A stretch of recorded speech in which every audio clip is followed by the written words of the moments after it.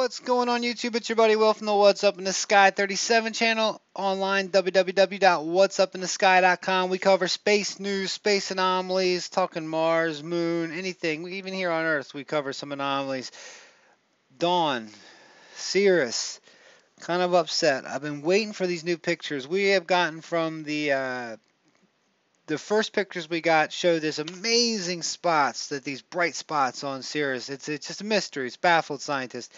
We got down to the second orbit where we got these beautiful pictures back, and the orbit now is 2,700 miles. Well, apparently there's been a glitch and there's been an anomaly in the system, and I'm going to read this to you, and it's pretty much just summarize a little bit of it. It's not too long. This is a press release that came out yesterday. Dawn's mission status report, and this is kind of I know our space. Some of my subs are gonna have some good comments to go with this because it's kind of interesting. I wonder if they just want to see the pictures before us, maybe.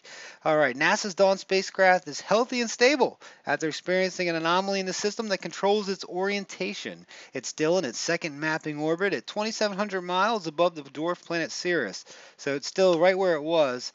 Now on June 30th, shortly after turning on its ion engine to begin the gradual spiral down to the next mapping orbit, the protective software detected the anomaly. Dawn responded as designed by stopping all activities, including thrusting. So apparently it was getting ready to move down to the next orbit, and something flipped over in the safe mode, turned it off, and it started running. Basically, we got reconfigured its systems to safe mode, and then transmitted a signal back to Earth looking for further instructions. So basically, it said, "Hey guys, something's wrong here," and just sat there in safe mode, turned all thrusters off.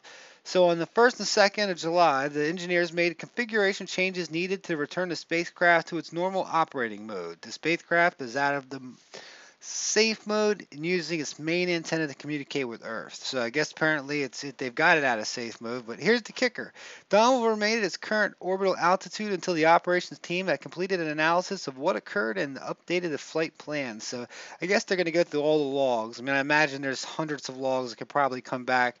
Um, I don't know. I'm sure they're transmitted all the time. I mean, just with working with computer systems myself, I'm an IT guy, and I know how we have logs of everything. So I guess they're going to go through these logs before they move forward again. And they're saying because of the versatility of Dawn's ion propulsion system and the flexibility of the mission's plans for exploring Ceres, there's no special window for starting or completing the spiral to the third mapping orbit. The plans for the third and fourth mapping orbits can be shifted to new dates without significant changes in the objectives or the productivity. So they're still planning on getting it to go. You can check this out. This was Elizabeth Landau from NASA's JPL put this out. I'm interested to hear what you guys think about this. It always seems to be like right when we're going to get something really cool. I mean, they found that real huge pyramid-shaped piece. I think it was 3 mile high. They see these lights. I mean, they get really decent resolution at this, and this was going to be like double the resolution we were going to get back this next time. And just so happens, I mean, this was right. New Horizons is on its way to Pluto, and it had an anomaly as well. Now, here's this beautiful picture back. This is right here. This is NASA's New Horizon, a heart from Pluto as flyby begins. And this has been called this is the heart region and the whale region. This is probably one of the best ones we've had so far. So this image, this image was the LORRI camera here. It was received on July 8th and has been combined with the lower res and color information. So basically they took this from a Ralph instrument. It's a color piece, and they blended the two together to get this picture for you, which is pretty amazing. We even have this technology to send out here, and this is 10-year-old technology. So after more than 9 years, 3 billion mile journey to Pluto, it's showtime for NASA's New Horizons spacecraft as a flyby sequence of scientific observations is officially underway. In the early morning hours of July 8th, mission scientists received its new view of Pluto. And a beautiful one indeed. We just talked about that up there, I read. All right, now this image was taken on July 7th when the spacecraft was just under 5 million miles from Pluto. Can you believe that was actually taken 5 million miles from Pluto? Um, that is a far, I mean, that's a heck of a photograph for being 5 million miles away, I must say. It is first to be received by since July 4th anomaly that sent the spacecraft into safe mode. So once again, safe mode. This one jumped into safe mode, and they were able to get it out of it. Obviously, it's taking pictures again. So this view is centered roughly on the area that will be seen close up during the New Horizons July 14th closest approach, which is about 5 days away. We're looking at. Or something about that. I think it's about 5 days or so. They've got the countdown on it. This side of Pluto is dominated by three broad regions of varying brightness. Most prominent are the elongated dark feature at the equator, informally known as the whale, and the large heart-shaped bright area measuring some 1,200 miles across on the right.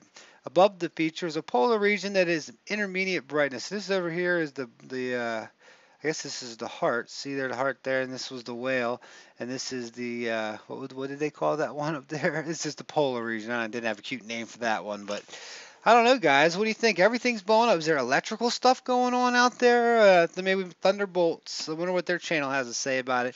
But they kind of just buried that whole anomaly thing in this. Dawn holding in its second mapping orbit. I would think the headline would have been anomaly anomaly in spacecraft delays third mapping. It keeps it going maybe a little bit longer. I love to hear what you guys think about this. My subscribers are you guys are the best. I mean, I wouldn't do this without you. Um, I'm really pumped to hear what you guys have to say. So why don't you comment below? Come check out the website. I've done a lot. I've added instant messaging. You guys can talk to each other on there off of Facebook. You don't have to, there's instant messaging. There's email back and forth to each other now. Chat rooms, forums, all this is free. I don't charge you a dime. There's a couple little ads and stuff like that on the thing. Nothing major.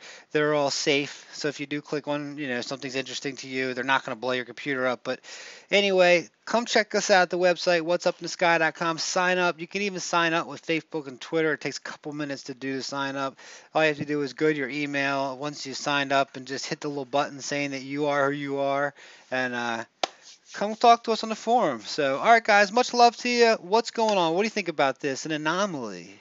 And they say it's back, it's back good to go. So we can't worry. It's out of safe mode, and it's using the main antenna. But what will happen when they go to fire the thing up again? This could happen again, and we may never see what those bright lights are. What a kicker that would be. Oh, my goodness. So, all right, guys, much love to you. What's up in the sky.com. Come visit me.